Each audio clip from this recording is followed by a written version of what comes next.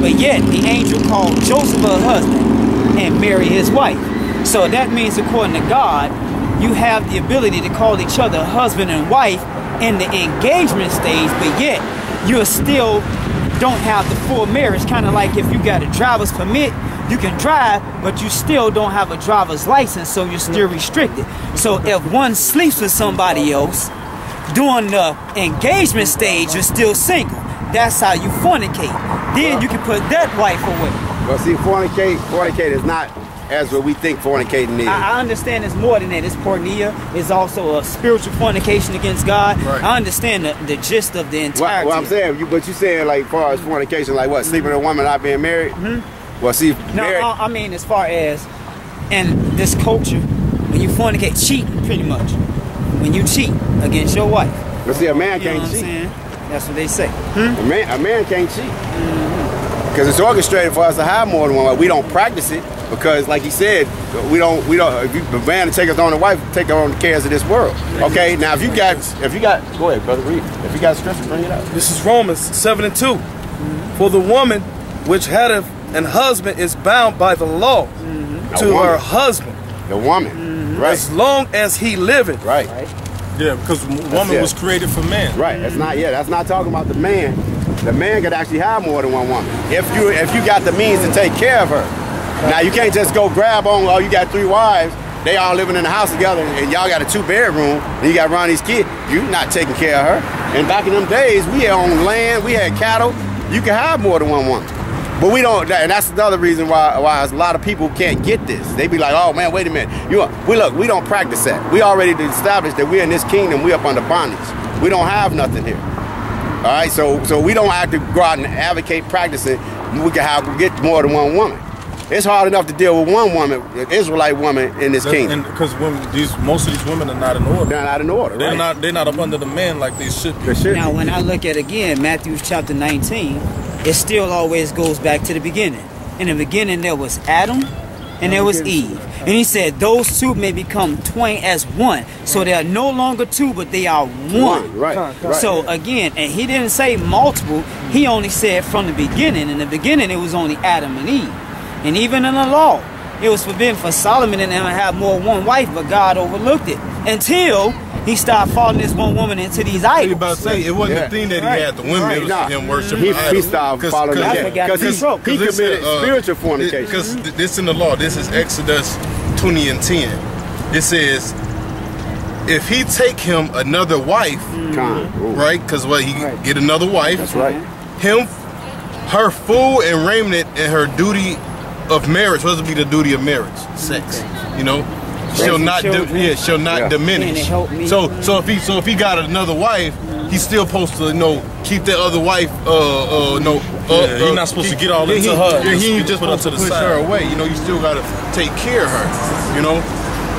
And if she demands sex from you and it's not on a high holy day or if it's on the Sabbath, then you're supposed to give it to her. Or if you're not on the fast, so I still always hold to what he said from the beginning. Well, you know what? Which ain't nothing wrong with that. That's not wrong with that. Ain't nothing wrong with that, man. Right. And I'm glad that's on camera. It's nothing wrong with that, man. We ain't condemn you for that, bro. Ain't nothing wrong with that, man. You can have you one woman, bro. Yeah, you can. We got one woman. We ain't out here trying to get no multiple. We ain't out here like, oh yeah, I want 10 women. Yeah. We ain't in that time, right? The scripture say all things are not expedient.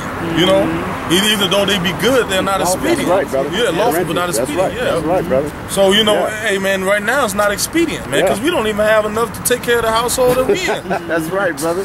Let alone have 2 women, and that's not in order. They run off at the mouth. And they give you hell. You be like, I'm gonna die next week. We more or less hastening the day, man. We want the kingdom to come, man. I wouldn't want more than one wife on this side, man. Yeah, it'll take up too much time. Yeah, it takes up too much time, man. Women need and we don't have. I'm not trying. If I got more than one wife, you think I'm trying to go to work? I ain't trying to work. I'm trying to be. I want to be. I got to be rich. I think the purpose for Christ marrying it out, the two shall become one, because it's supposed to emulate the relationship between him and the church, the Father and the Son. So just the two. You got more than it. Ain't no way emulating what is in the kingdom. Right. That's why I say seek ye first the kingdom of God. And all that's that's good. Yeah, that's a good point. Yeah, but they two gonna become one flesh, because like the scriptures say here, what is that? When a man find a wife, thy duty shall be to thy husband, and he shall rule over thee. You know, I think that's in Corinthians. You know, yeah. Hey, somebody goes to Corinthians, 1 Corinthians the 7th chapter. Okay, I got that. Oh, okay, good. He studied. Yeah, he studied. 36. No, verse 36. 1 Corinthians 7th chapter. No, start from 1, because all that chapter. This marriage, right? Basically, what we talking. Yeah, what we talking about, right? Oh, that's good, man. All right. 1 Corinthians chapter 7. Now concerning the things whereof ye wrote unto me, it is good for a man not to touch a woman. So Paul said it's good for a man not to even touch your man. Right. You know, it's good because Paul was basically like a eunuch, man. He was so heavy in the spirit, man, that he wasn't even dealing with women, man. He was just pushing the truth constantly, teaching, man. Paul ain't had time for no woman, man. Go ahead. Like I said, they desire too much attention. Yep. Verse 2. Nevertheless, to avoid fornication, let every man have his own wife. Yeah, because when you go back to go to the next chapter, go to the 5th chapter. Now, why did Paul say that? Because they was going off in the 5th chapter. Read 5 and 1. Con. 1 Corinthians chapter 5, verse 1. Because they was doing this in Corinthians, man. It is reported commonly that there is fornication among you, and such fornication as is not so much as named among the Gentiles. Right, so he was saying the Gentiles weren't even doing this, because the Gentiles weren't, they weren't keeping the law, man. You know, until Paul came and he had to teach them, you know, read. That one should have his his father's wife. That one should have his father's wife, so that was a fornication. Which is basically what? Adultery, man. Or what? Incest. Yep. Now go back to chapter 7. Con.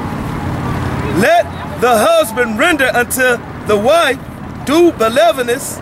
Yeah, but see now, somebody else will break that down as something else. He said what? Sex? That brother on point. That's right. And likewise, also the wife and to the husband. And likewise, go ahead. The wife had of not no power, the wife had of not power of her own body, but the husband. And likewise, also the husband had of not power of his own body, but the wife. That's why the scripture says it's better to marry than to burn. Right. You know, because marriage, that's sex. You know. That's right. And that burn was like. You know, it means to come together. Right. Look up the word marriage. It means to come together. Yeah. That's right. How do you come together? How do you what's the word? Consummate. Consummate. Yeah. Because matter of fact, you gotta. That's why they have a honeymoon after they ever get married. Matter of fact, they have a such thing as if you can get married and you actually can get the marriage annulled if you don't touch it. Yeah. If you don't touch it, you can go get that without. Matter of fact, I think it's a low pay. It's like just a few hundred, you know. But if you consummate it, then you try to get a divorce, then it goes that you get a lawyer and stuff. Right. Yeah, but Verse 5. Defraud ye not one the other, except it be with consent. Consent for a time, that ye may give yourselves to fasting and praying and prayer, and come together again, that Satan tempt you not for your inconsistencies. Yeah, because you know what, the demon, if you away from your wife and you're not giving yourself to her like she wants, she'll start looking like, you know, demons will jump on her, and then some cocky dude walk past and she'll be looking at him like, ooh, he got muscles. Because women are a weaker vessel, man. It's easy for Satan to travel in and out of women than it is for us, man. That's why men and women clash so much when they you know, especially men and the Lord. Right. And that's why what was that Peter said? He said honor the weaker vessel. You know? Go ahead. But I speak this by permission and not of commandment. Go ahead, brother. Go ahead, bring it. For I would that all men were even as myself, But every man had of not, had of his proper. For I would that all men were even as myself. What? He was basically a eunuch, man. Go ahead. But every man had his proper gift of the power, one after this matter, and another after that. I say therefore to the unmarried and widows, it is good for them if they abide even as I. Right, so Paul was saying it was good for them to abide even as I.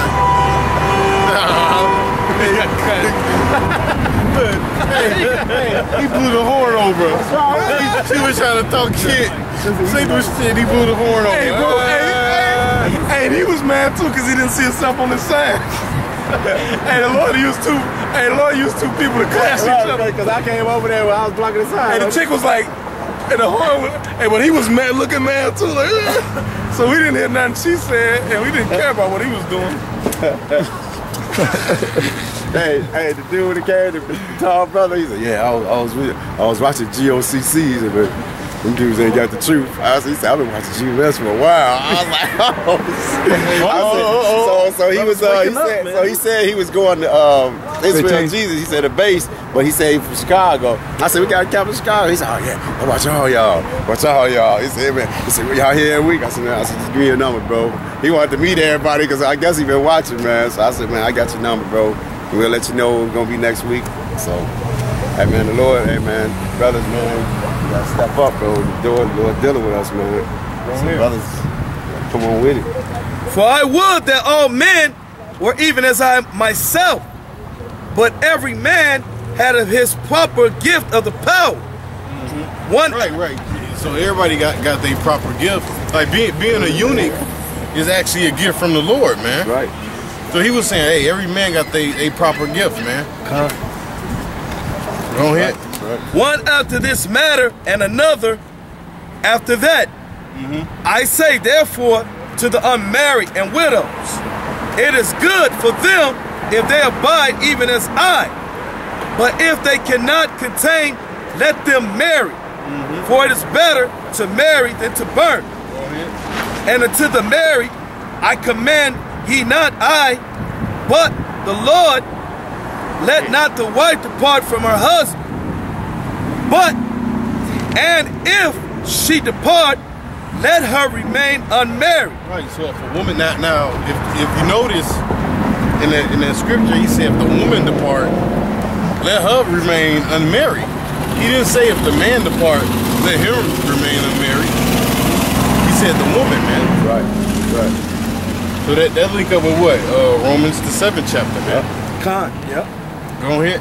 Or be reconciled to her husband. Right, or you reconcile with your husband. Yeah, right. but in America they got a thing called divorce, man. Yeah. Your woman could take you to the so-called white man, you know what I'm saying, and have a divorce and shit. And then if you making a significant amount of money, she can take your money. If you have more than one house, she can take a house, a car, you know. But it's not the same way. If a man divorce a woman, somebody get the you know law what I'm saying? You know what I'm saying? If a man divorce a woman, you know, it's gonna be, they make it a lot harder for him, man. Yeah. They make it a lot harder for him, man. You know, because women be like, well, sign this prenup. You know. With that, Deuteronomy. You know. But you know, women are always made out to be the victim. You know, in any court situation. 21 and 10? Because you know what, this system that we live in is geared towards women. It's geared towards women. Only man this system can help is the white man, the so-called white man. And a lot of them get fucked over in divorce. Right. You know? First of all, ain't no business with another motherfucker coming. Hey, the scriptures say what the Lord brought together, let no man put asunder. That's right. You know what I'm saying? So ain't no way a woman's supposed to be able to go to a court system and tell them, look, I don't want to be with this man no more, and then they can legally get rid of you, man. There ain't no way, man. And if a woman did leave, she's supposed to never marry again, man. You know, first of all, a woman ain't supposed to leave at all, man. You know, if that man say no, you stay here, she's supposed to be like, okay. You know.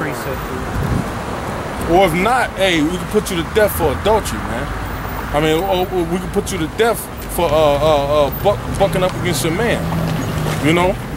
But the woman, according to the scriptures, the woman do not have the right to divorce a man. You supposed to, if you married that man, you're supposed to stick with him. You know what I'm saying? You know, so that's why they always say for better, for worse, richer or poorer. You know what I'm saying? That's a vow before the Most High, man. You know, but in America, they make it easy for you to divorce, man, and remarry. Hey, how you doing? They make it easy for you to divorce and remarry because the law, statute, and commandment of the Most High are not prevalent in this society, man. They don't look at it as being law, man. Matter of fact, they do the opposite of everything that's written in this book. Right. That's how you know this is Babylon the Great, man. Right. You got that? Deuteronomy 24, verse 1. It says, when a man have taken a wife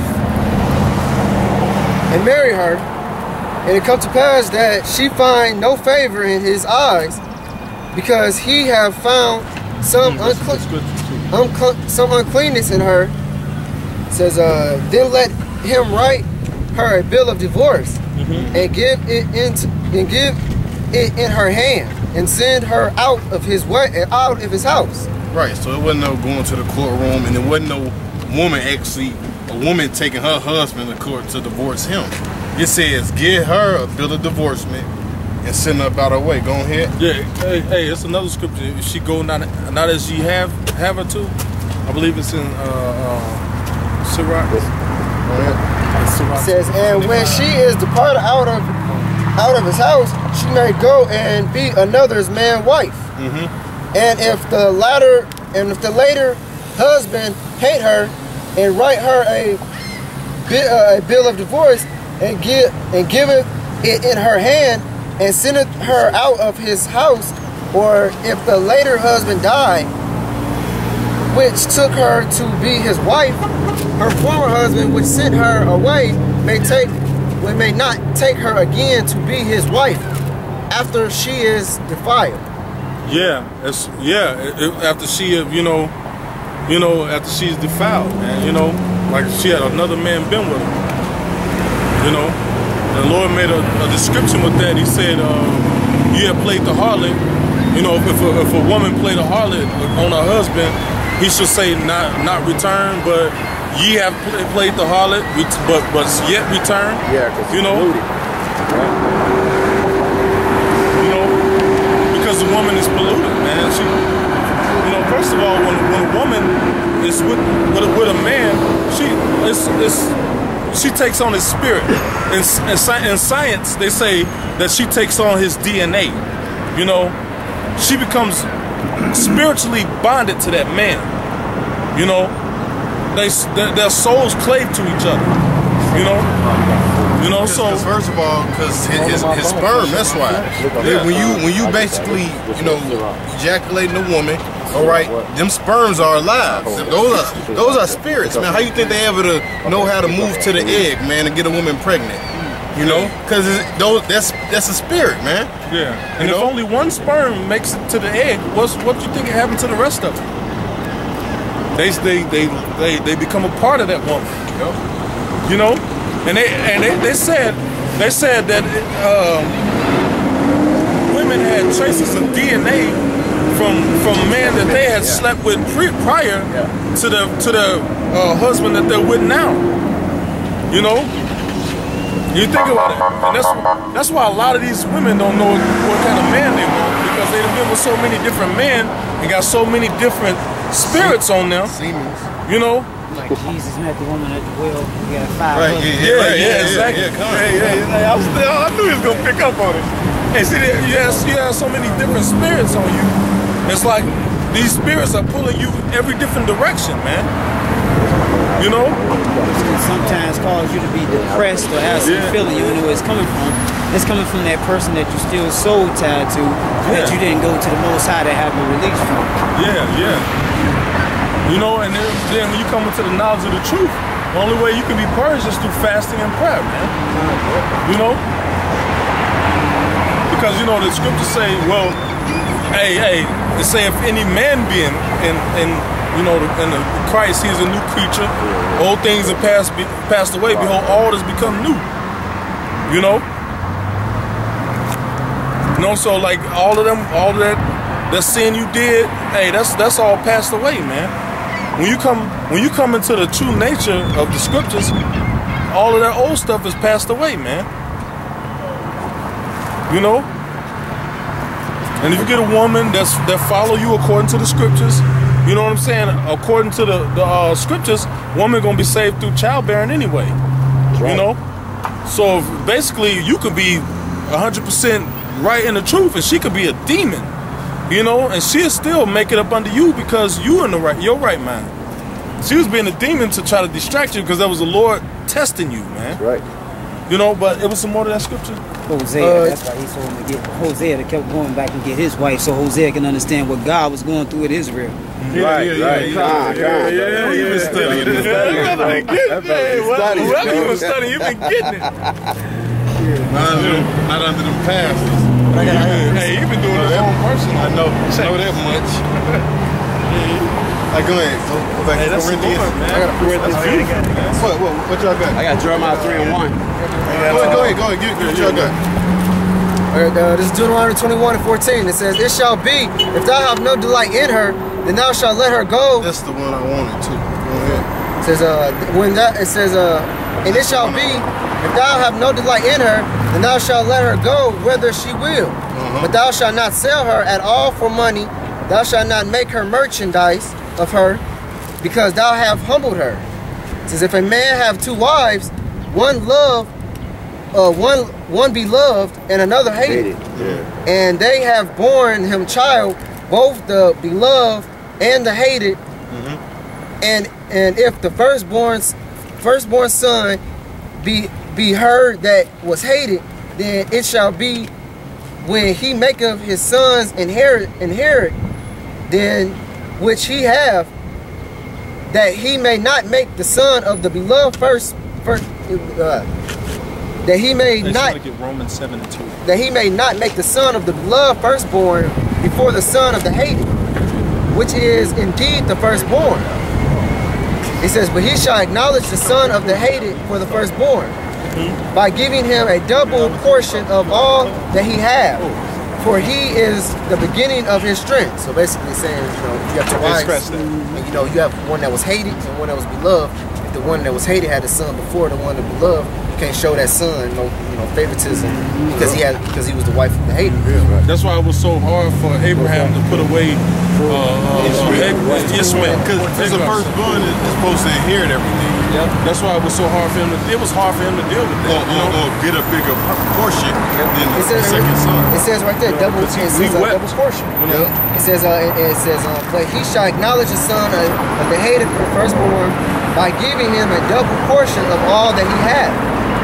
It says, and he is the beginning of his strength.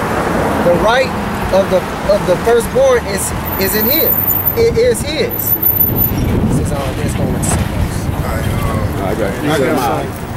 Go ahead. Esther 1:22. For he sent letters unto all the king's provinces,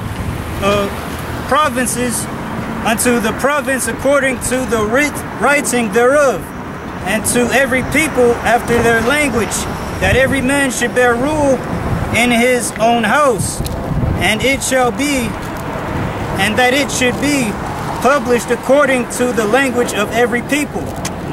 Every man should bear rule in his own house. Yep. That's what he was getting at, because earlier I was talking about, we was talking about how the woman can take you into the court system and get a divorce when that's not nowhere in the scriptures. That's right. Yep. Go ahead. All right. This is Sirach. Okay, you got it. Sirach 25, verse 26. If she go not as thou would have her to go. Are you familiar with the Apocrypha? Yeah. I'm gonna go up to 25. This Sirach 25, verse 25.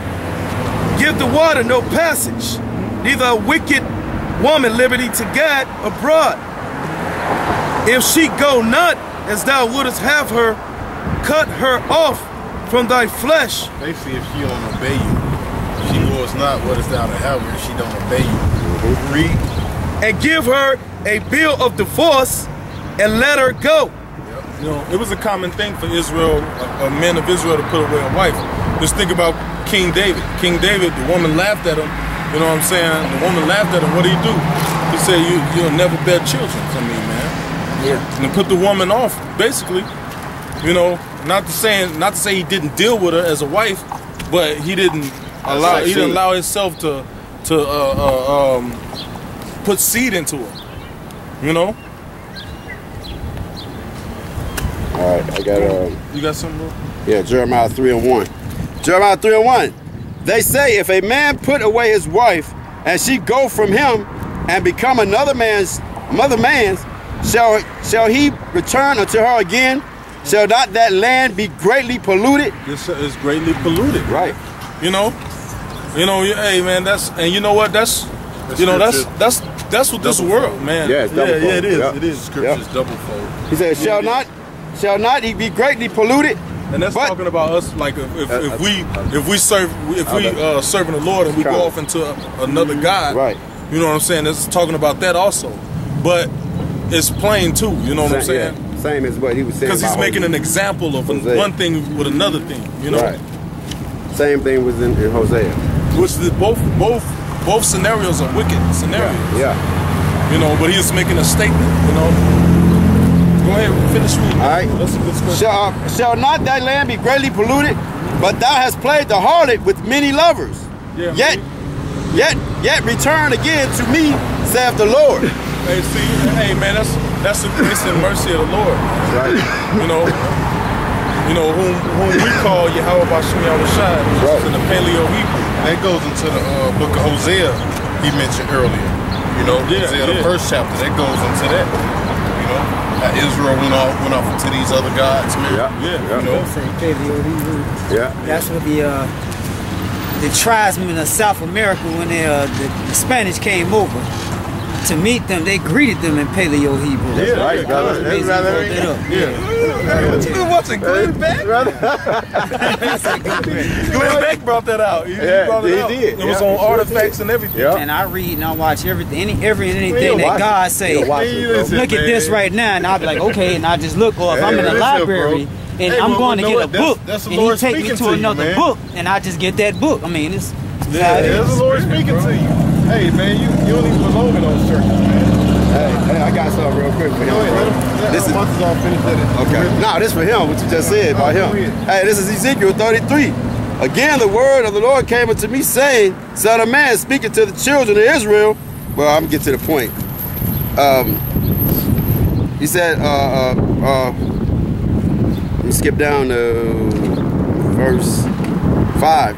He said, hearken, he said, he heard and sound and turned and looked and warning his blood that it be upon him. But he taketh warning, he shall deliver his soul. He said, but if the watchman see the sword come and blow not the trumpet, and the people be not warned, if the sword come and take any person from among them, he is taken away, and he is in his own iniquity, and his blood is required of the watchman's hand. So you warning the people, man. You doing your job. The guy that's supposed to be so-called over you, he's not doing his job. So the Lord is going to take his ass away. And that's probably going, if that's what you waiting on, and the Lord know that's what you waiting on, and that's what's going to be if that's going to require your sign that you need to go, the Lord is going to do that. You know, he might do it that way, which is, like I said, you know, you might have, you know, if you don't want that to happen, you pray and then tell the Lord, go ahead and, because the Lord, you don't, sometimes we be praying, we want the Lord's will to be done, but you have to watch the Lord's will, what you pray for. Because if you say, Lord, well, let your will be done, hey man, the Lord might take his ass out. You know, you might say, well, damn Lord. But one thing about us, we don't look at death like people in the world look at death. We look at death and we be like, man, that was mercy. Like Eric Garner, all of that's mercy. We look at death like Job. Yeah, man. We look at it, we like, man, that's mercy. Because the things that's coming. That's coming? Oh, yeah. To this place, man. We wouldn't want to be here. Hey, that's why the scripture says people will seek death and not find it. That's biological, chemical warfare, yeah. martial law, race wars, famine. I mean, and just all out chaos. Hey, man. It's only mercy if they really know the Lord. Well, Israel, no, all Israel gonna make it, man.